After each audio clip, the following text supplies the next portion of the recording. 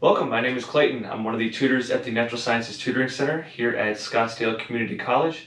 Today we're just going to be covering the material that is expected to be on your first exam for Gen Chem 130.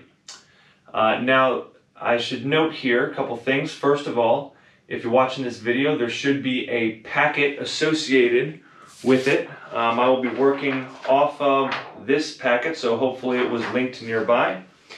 Additionally, as far as the material that I will be covering is concerned, I am steering away from strict definitions, so things like states of matter or whether something is a solution or a mixture or pure substance, things like that.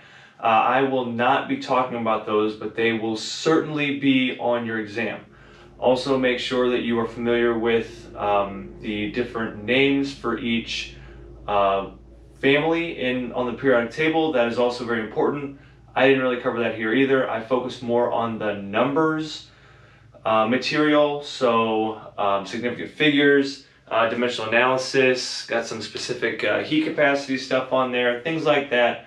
That is more the direction I took. So this is not in any way comprehensive. This is just to kind of bolster your understanding, give you a little bit more practice for the math-based concepts in your Chem 130 class here. All right, give me a second. I'm going to throw some things up on the board and we can get started. Okay, so the first problem here tells us to determine how many significant figures we have in each of these numbers. So rules for significant figures, that's a very important thing. First thing we need to know is any digit that's not a zero is significant. So anything other than a zero is always, always, always significant. Second of all, when we're talking about zeros, we have three rules we need to remember. So first rule is that leading zeros, so let's find some leading zeros in here. There's a couple right there. There's two right there. Leading zeros are never significant. So we can just cross those right out. Leading zeros are never significant.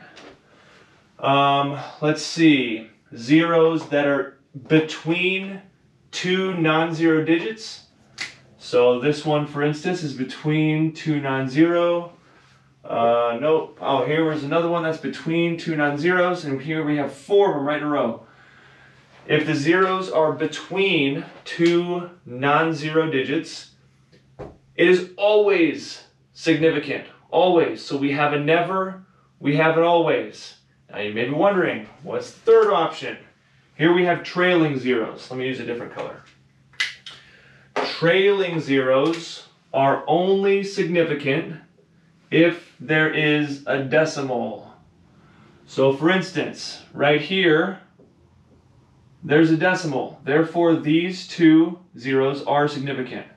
I have a decimal right there. This trailing zero is significant. Check out this 800. No decimal. These are not significant. There's no decimal involved. They're not significant as trailing zeros. Finally, we have these two right here. I have a decimal. It looks weird. It's at the end here. What does that mean? It just means that these two zeros are significant. Where if we compare this 800, they're both 800. But this 800 doesn't have a decimal in it. Therefore, these zeros are not significant. That's a big deal. So let's go ahead and count them all up now. In this letter A, 1, 2, 3, 4, 5, 6. So this has 6 significant digits, or significant figures, whatever. 1, 2 here. We only have 1 in this 800. We only have 1. This middle zero is significant.